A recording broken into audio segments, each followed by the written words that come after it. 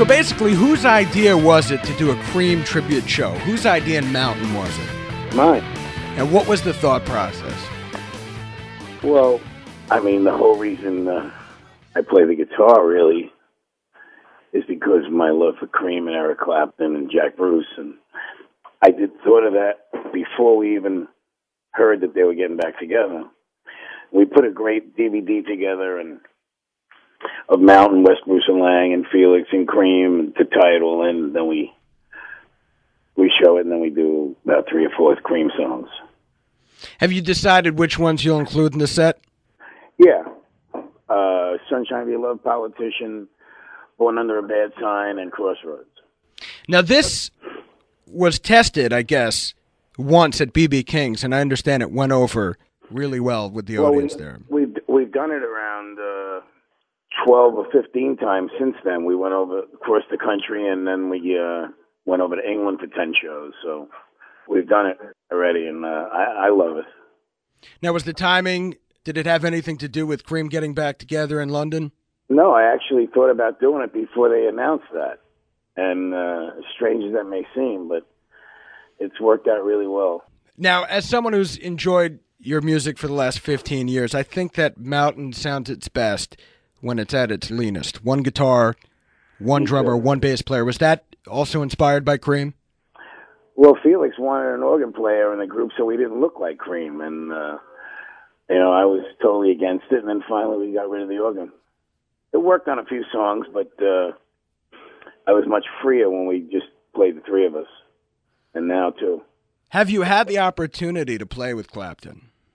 No, I was in the studio with him 3 years ago, and he was working on a Howlin' Wolf's guitar player. Was doing an album, an old black guy. Wilbur Tumlin. Hubert Tumlin, sure. And I met Eric there in the studio. I didn't get to play with him, but I met him for the first time. It's a big thrill. Quite frankly, the parallels in your careers lately is interesting. You did a terrific album that I know a lot of people enjoyed, and that was Blues to Die For. And do you think the flavor of your playing has changed over the years, as has Clapton's? I'm not sure about that. I mean, I was thrilled with that because I got to play with Ainsley Dunbar, and it went to number 6 in the BBC blues stations in England. And I did another one that's coming out in about 2 months called Got Blues, with more of the same. I just never got to play real blues, so I'm really happy with the way it all came out. Why now? Somebody gave me the opportunity. Mike Barney from Shrapnel asked me if I wanted to do it, and I actually went over to Europe last year with Todd Wolfe, who's Sheryl Crow's ex-guitar player, and the 2 of us did a tour of about 22 shows, just 2 guitars, no drums, no bass, acoustic, slide, and electric, and then I came back, and we were on tour, and I got a call from Sharon Osbourne's office that Ozzy was doing this album called Songs I Wish I Wrote, and would I do Mississippi Queen with him? And I was out in L.A. and went to his house and did it, and then as soon as I finished that, I did the next blues album. So it's been 3 albums right in a row, and it's all different, but I love playing, so why not? Now, you got ahead of me because I wanted to get to that, and that is the fact that here we are, 30 years later, 3 decades later, and Mississippi Queen is a hit again. Did you ever think? Isn't that something?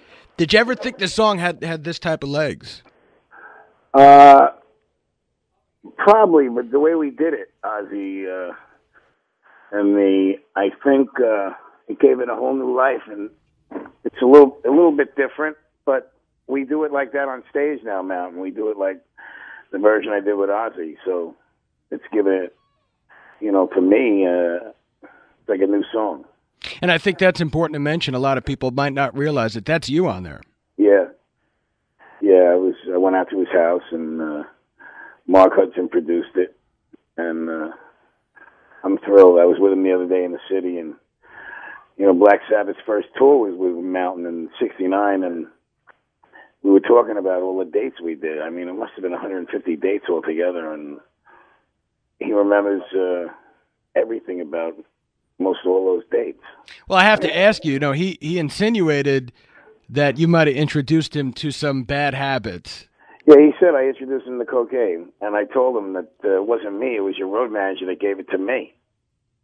So we had a couple of laughs, but he's sober and so am I, so that's great. I want to remind people that the date to mark down is April 13th at the Helen Hayes Theater in Nyack. The website, by the way, is mountaintheband.com. It's got tour dates. It's got merchandise, band news. For instance, Mountain is going to be doing an album of Dylan covers. Is that true?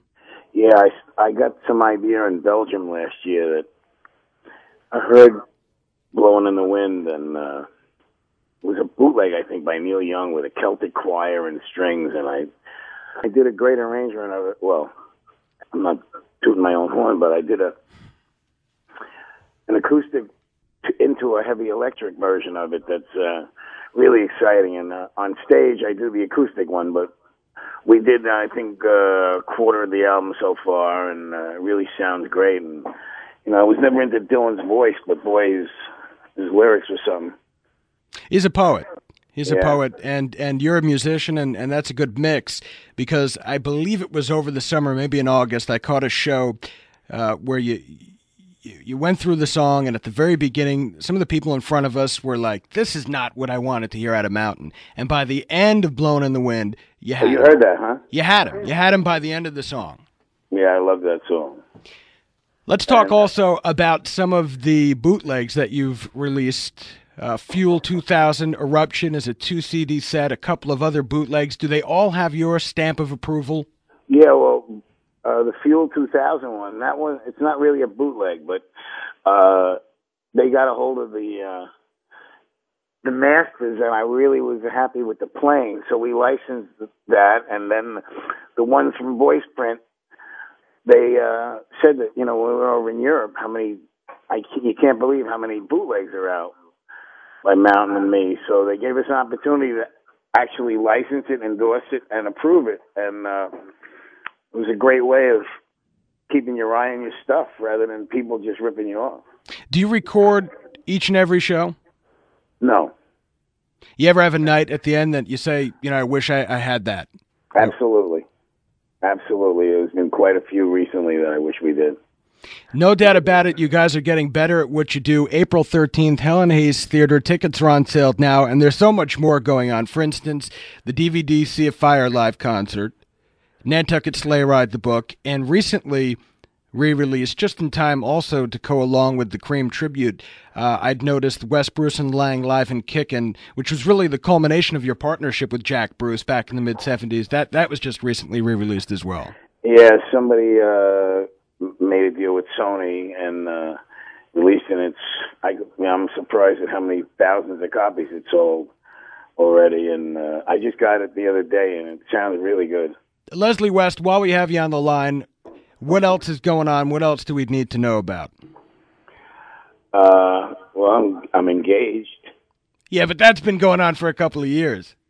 Not really. We're really serious about it now, and but I'm doing pretty good. I'm happy about playing, and as long as I can do all these different things, it keeps me on my toes. You keep it interesting, I guess, because, like you said, you can't even count how many shows you've done over the years. I mean, just in the last couple of years. The trips to Europe, I notice, have been more frequent. Any reason for that? Well, I guess, in England, Nantucket Sleigh Ride was a theme song for this TV show for 20 years called Weekend World, which is sort of like their version of 60 Minutes. And everybody knew Nantucket Sleigh Ride, and they know it more than Mississippi Queen or Theme from Imaginary Western. So we've got a chance to go over there in Germany and Europe, and I love it in Europe. I love it here, but it's great to go over there. How are the venues compared to here? Very nice. The people are surprised at how dedicated they are and how so into the songs, and they know, and a lot of them come to every show. They get on planes and charter buses and come to every show, and they're always amazed that from night to night, the set changes. I don't even write a set down anymore. I just change it for myself and for the band. So it's different than over here. How do you decide? I mean, how do you decide if, say, you're going to start with Blood of the Sun, or you're going to start with I have no idea. I have no idea. Now I start with sometimes Why I Sing the Blues from my blues album. It's just basically how my voice is feeling and how if I want to start off easy or start off hard, or and it keeps me on my toes.